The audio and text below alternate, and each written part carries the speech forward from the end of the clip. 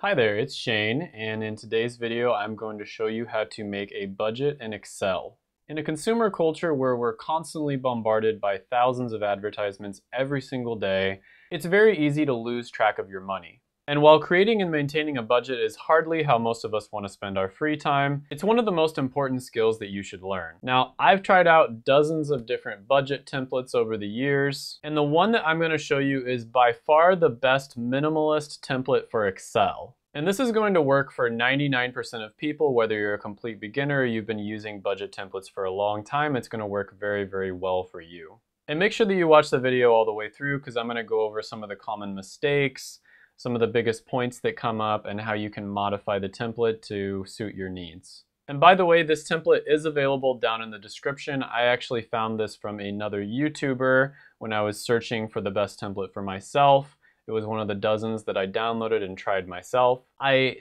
think that you have to enter in your email in order to get the template. I just used a burner email. So if you want to click that link down in the description and follow along as I go through this, you can. Or if you just want to follow along just to get an overview and then click the link later on and then go through and watch the video, that would be a good idea as well. So without further ado, let's get started. I'm going to head into the computer. Hi guys, in the computer now. And as you can see, this is the budget template. So over on the left side is where all the numbers are going to be. This is where you're going to input everything. On the very top left, you're going to have income, and then expenses are going to be below that. On the right side, you'll notice that there are several different types of graphs. This is a pie chart, and it goes over all of your different expenses. And then down here, you're going to have monthly budgets and yearly budgets. So you can really get a good idea and see everything from a bird's eye view. So this part of the bar chart is going to be your budgeted income. These are going to be your expenses. And then this is going to be the difference. So this could basically be seen as how much money you can save or your discretionary income, depending on what your goals are. And this is actually my favorite part of this particular template because you really get to see a good visual representation of everything. Now, heading back over to the left here, you see that this is the income. And this cell is going to be a little bit different when you download the template. It's just going to say income right here, but you can change it to whatever you want. So let's say that your name is Bob, it would be this, or if your name is Shane, you can change it to that. So when you're clicking through the cells, any cells that have a function or some type of code up here, you don't want to touch them. So anything to the right of this line right here, you really don't want to touch at all. If you do, it'll actually mess up everything. You can, however, change these cells even though they're not white. You can still change these cells, but just to make it easy, anything to the right of this line right here after D, do not change. So as you notice, this is the income on the top left. And when you change anything in the white boxes that has a number, it's going to change down here on these charts. So I'll show you. Let's say that Bob, let's change this to Bob just to make it easy. Bob's salary every month is $4,235 from his job. But let's say Bob picks up a side hustle. So Bob's side hustle.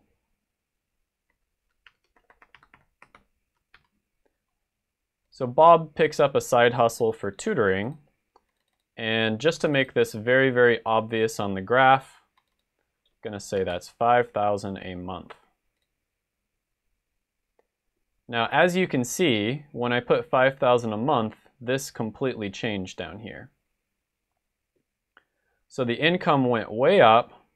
The expenses stayed the same because we haven't touched that. And the difference changed as well. So we're going to go ahead and change this back to 50.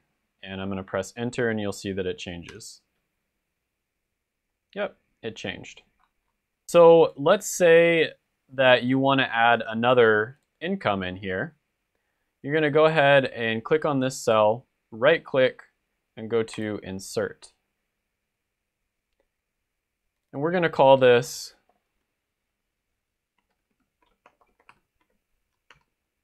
We're going to call this Becky's side hustle, which is consulting. Now, as you notice here, there's a little bit of a drop-down menu. You can click that. You can either choose yearly, monthly, weekly, or daily. Usually it's going to make sense to go with monthly, but if this is, let's say, a yearly income, you're only paid once a year, you'd pick yearly. Or let's say you're only paid once a week, you'd pick weekly. We're just going to go ahead and go with monthly. So let's say Becky is making $1,000 a month from her consulting side gig. So we click $1,000 a month there. And as you notice, nothing changed over here. Not a single thing changed. And the reason for that is because we haven't formatted the cells. So the way that you would do that is you would click on a cell that already has the code. The one right above it is the easiest to do. And then you click on the bottom right and just simply drag down. And then you do the same thing with the yearly. And you probably noticed it changed. Let's go ahead and make this 5,000 just to make it obvious.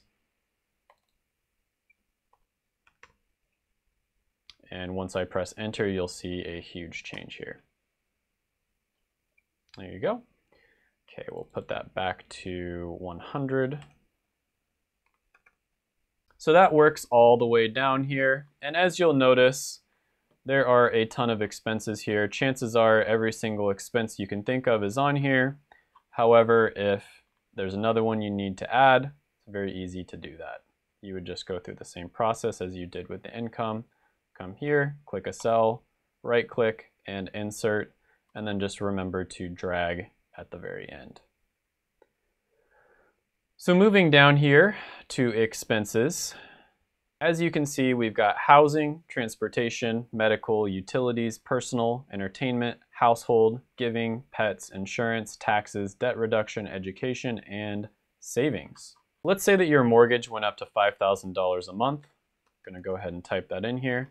And before I press enter, I want you to go ahead and look at the pie chart on the right. And I'm going to press enter right now. So it does take a moment to load, but as you can see, that is a huge expense. It takes up the lion's share of the pie chart. And everything that you do here updates over here. It's very nice, and that way you can see where all of your money is going. So we're going to go ahead and do Control Z, change that back to 1300, and as you see, this changed, and down here changed as well. Now, as you probably noticed at the very bottom, all of your monthly expenses are added up for the month right here, and then all of your yearly expenses are also added up for the year. So for people who like to see just numbers and they don't care about visual aids, you'd look at the bottom here. Now that you know the basics of how to use the Excel budget spreadsheet, I'm going to go over how you can actually look at your budget and see where you're spending too much money. And that way you can actually improve your cash flow every single month. You can save more, you can invest more, which will lead to you retiring earlier and just having a better life in general. And that's the reason people budget in the first place. Now, as you can see moving down here, when you come to the entertainment tab, there's a few things that probably stand out to you. Looks like Bob is spending $300 a month on Starbucks and $400 a month on avocado toast. And if you look over to the yearly, this is nearly $8,000 a month just on Starbucks and avocado toast. So if you were Bob, you would probably look at this and you would say, okay, I should probably cut down my consumption of Starbucks and avocado toast. Now, obviously, some of these expenses are going to be fixed. So an example of a fixed expense would be probably mortgage. That's generally not going to change unless you get another house or you refinance, but that's generally going to stay the same from month to month. And an example of a variable expense that you can't really change would be office visits. So you can't really predict when you're going to get sick. So this is something that's variable, but you can't really change it, unfortunately. But you'd want to just look down this list and look for things that you can change. So let's say you were spending a lot of money on Starbucks, avocado toast. Obviously, those are things that you can change. So you could maybe cut that down to $50 a month and maybe $25 a month. And then that's going to make a huge difference in your yearly spend and you'll see that that is reflected up here in the graphs. Now that's a very obvious example, but some other examples that you could find would be groceries, car payments, entertainment, spending money on Amazon, buying things you don't need from stores, etc., etc., etc. Now you might have noticed a different tab down here at the bottom. So if you want to get just a little more detailed with your budget, this is a really good overview. But if you want to look at it from month to month, what you can do is you can just simply highlight everything here. You can highlight everything here and you can either go Control-C, Command-C on Mac, or you can right-click and go copy. And then you can go down here, and that's basically what I did. I created February, but let's do a different one. Then you'd go right over here and you'd go paste. And as you can see, everything is pasted in here. And then you double click and you name it March. So if you wanted to get a little bit more detailed, you can do this month to month. And then you can see from month to month how your expenses are changing. You don't have to do this, but it is very useful if you want to improve. So when I was first starting on my budgeting, I did do the month to month. Once I got good enough at it and I had a really good handle on what I was spending my money on, I basically went back to just doing one single month and I stopped doing the month-to-month budgeting. All right, this was a very, very basic overview of a super, super easy Excel budget that you can easily use. It's very easy to learn.